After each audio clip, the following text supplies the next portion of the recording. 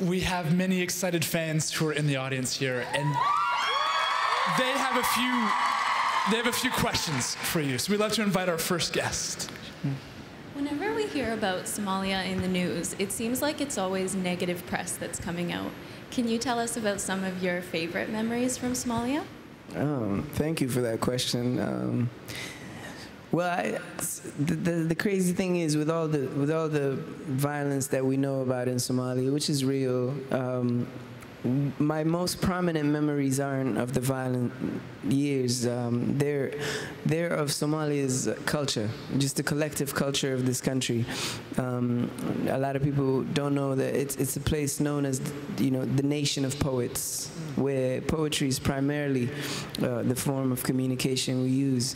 So if you could imagine textbooks and newspapers combined, that's poetry in Somalia.